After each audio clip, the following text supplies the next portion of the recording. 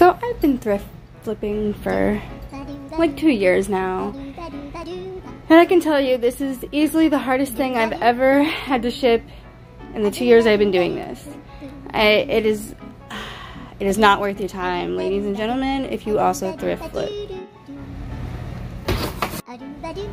My cat's in there checking it out now.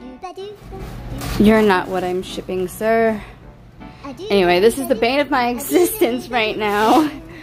This freaking radio flyer inchworm. I'm so angry about it. Please don't mind my messy background. I'm cleaning. So these retail for like $50. And it's a little sun damaged, so I figured I'd take it home, clean it, and then I would put it on Mercari and Facebook Marketplace. But I would only put it up there for like 20 bucks. And anyway, it sold within like a day, which I didn't even expect. But now I've spent 3 freaking days trying to find a box. U-Haul or UPS didn't have any U-Hauls where they sent me, and I ended up spending $10 on the stupid box.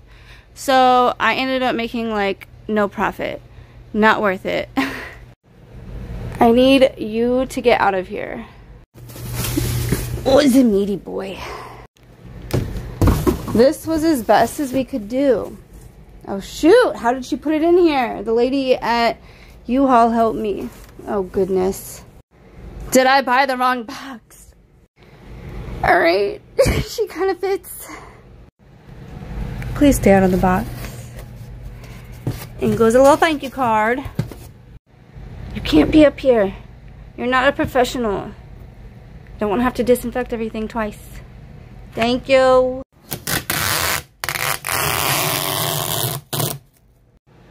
Alright, it's good now. Await the label. You are not a professional.